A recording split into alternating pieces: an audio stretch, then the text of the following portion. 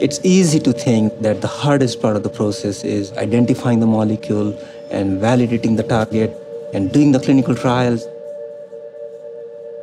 But the reality is, it is just as hard and oftentimes even harder to make sure that the molecule that is shown to work can actually be manufactured in quantities that are sufficient for everyone who needs it in a consistent manner and make it accessible to everyone who needs it.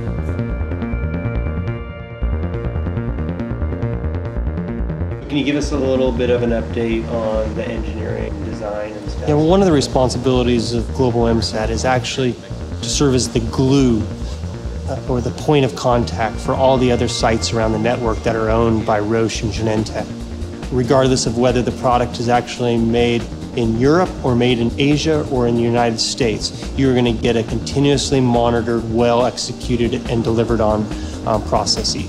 So basically what this project involves is allowing some flexibility in our supply chain. We have lots of technical experts, and I think you can imagine it can be pretty challenging pulling folks who are experts across the world to come collectively together to problem solve, because I really think that's where our skills are highlighted. Once the material is used by the filling facility, the tanks have a validated hold time. In transferring a process throughout the world, you need to look at all different kinds of variables. That could be different kinds of water, different kinds of material of construction of the tanks. It could be different flow rates, different energy outputs to actually run different pumps at different speeds. You need to make sure that this is all consistently done to the other plants that make the similar drug. Our crack engineering team has already performed a series of mixing studies. Consistency is key, because it shouldn't matter if it came out of site A versus site C. In the end, it's the same drug that the patient gets.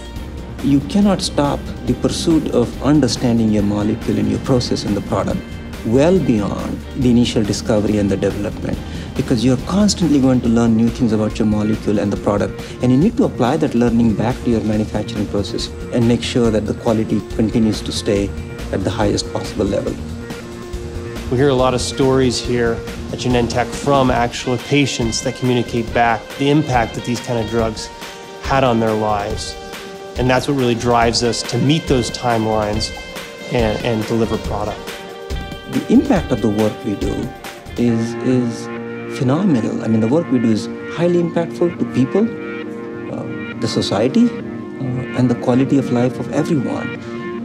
I can't imagine that it gets much better anywhere else.